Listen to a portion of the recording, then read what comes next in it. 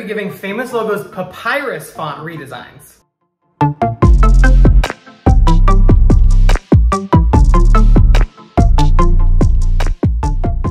If you're new here, I'm Tyler, aka Tyler Talk, and on this channel I design, redesign, critique, do all kinds of fun stuff with logos, so if you're into design, I would definitely recommend subscribing. So on this channel, I do have a series where I turn Famous Logos into Comic Sans logos, so I like replace their font with Comic Sans. But I thought it'd be fun to do Papyrus because I feel like that's another one of those meme fonts similar to Comic Sans where, can you not? I feel like Comic Sans was the original kind of meme font, but then a couple years back, SNL did this skit where they talked about how the avatar, like James Cameron's avatar, used Papyrus as the main font for the Avatar logo. And it was I think it was Ryan Gosling, and he was like haunted by the idea that this major movie and brand would use Papyrus as the font. I forgot about it for years, but then I remembered that Avatar, the giant international blockbuster, used the Papyrus font as its logo.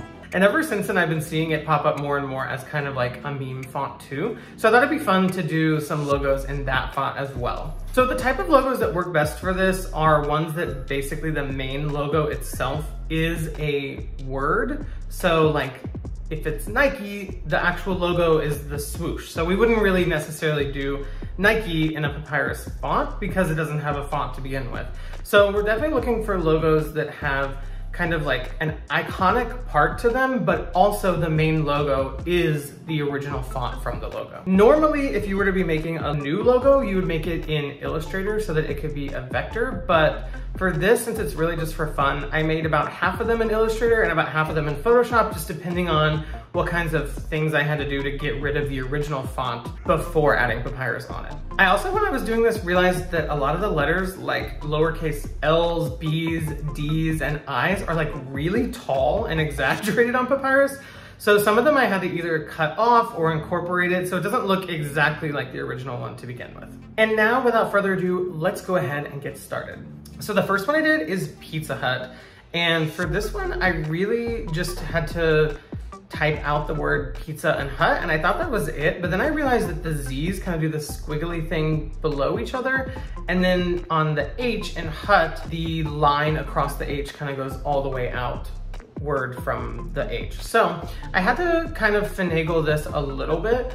So I started by mimicking the roof shape by just making the first actual logo into a vector.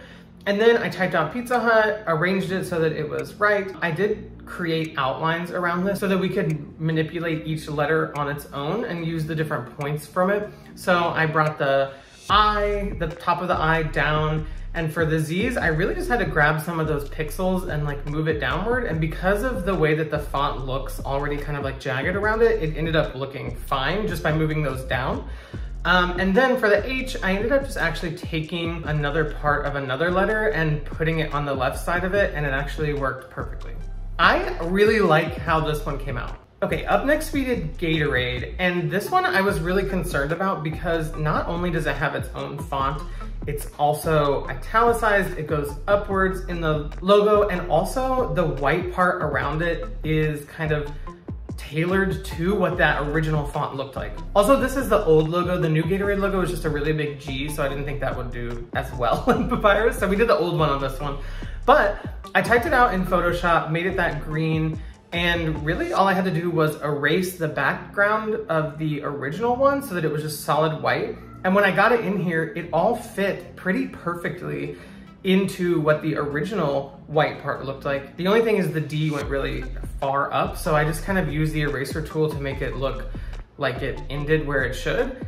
And I think this one turned out really cool too. I think this font kind of gives something like jungle about it. So this looks like kind of like if Gatorade were in like a movie with The Rock or something. Up next, I did Among Us, which I thought their logo was basically just the word Among Us, which it is, but the A is actually one of the little dudes. I don't know what they're called, but Again, how weird this font is where it has so many like jaggedy edges. I thought it'd be really difficult to recreate that to make this little guy. So what I actually ended up doing was just finding a bunch of different letters that kind of together I thought could make the shape. So for like his body, I used 2 different G's. For the little circle part in him, I used a lowercase o. And then I used a combination of L's and a C to make his little legs. And then I think I used a C to make his backpack as well. So this one was a lot of finagling already existing letters to make that guy. But I think it actually turned out looking really good in the end. And I'm happy. You can actually tell it's like a little Among Us dude, which I did not necessarily know if that was gonna turn out when I was making it. Another one I made is Nutella, which actually is just a typeface. And it's the word Nutella and the N is in red. But I thought that it'd be fun to kind of get a jar of Nutella and make it look like it was actually on the jar to see what that would look like. So what I did was type it all out. I used a combination of just like a white paintbrush and this spot healing brush to get rid of the logo on the original jar. And then I just put it in here, kind of used the warp tool a little bit in Photoshop to make it look like it was rounded on the edges.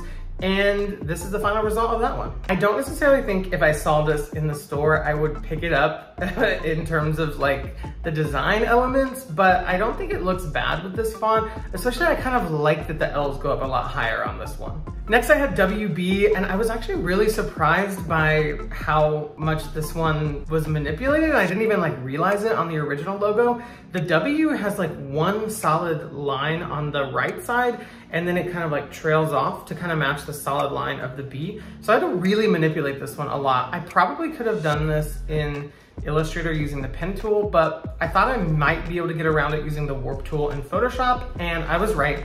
That's what I ended up doing for the W and the B.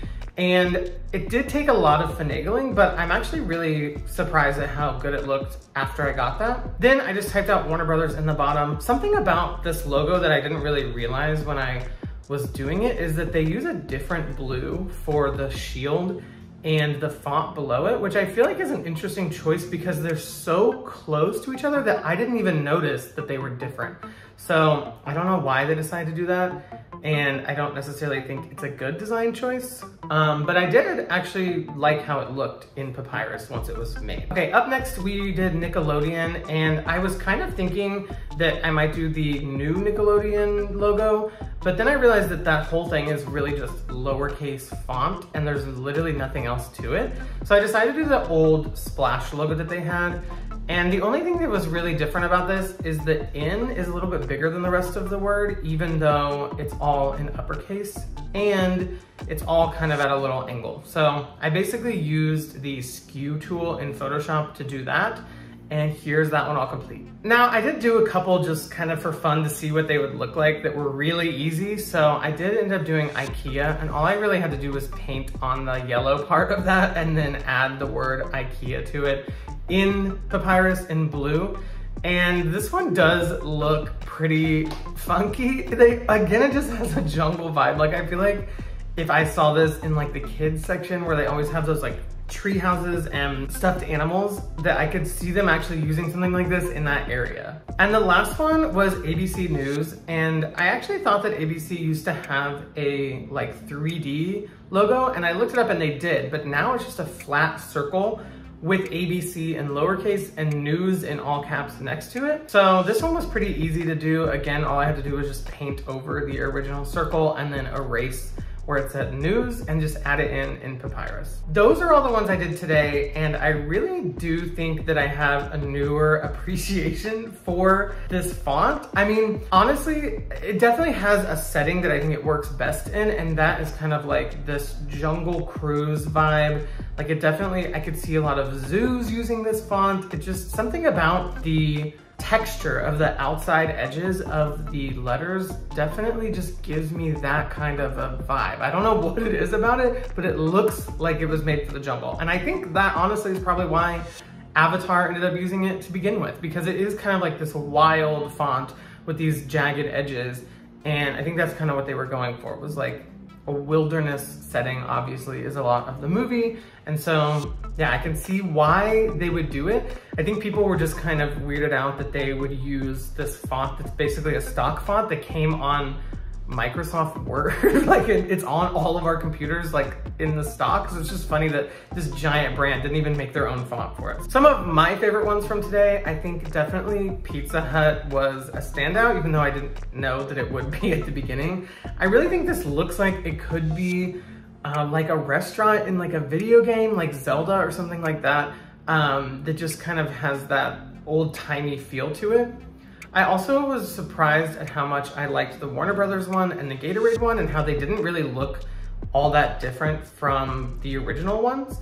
I'm also kind of proud of myself for how I made the little Among Us dude out of different letters, because it does look like the little Among Us dude, even though I made it out of a bunch of different letters combined. So that is it for today's video. If you enjoyed it, please go ahead and give it a like, subscribe to the channel, and let me know down in the comments which of these Papyrus logos is your favorite. And if you have ideas for more, you can also drop them there. I'll see you in the next one.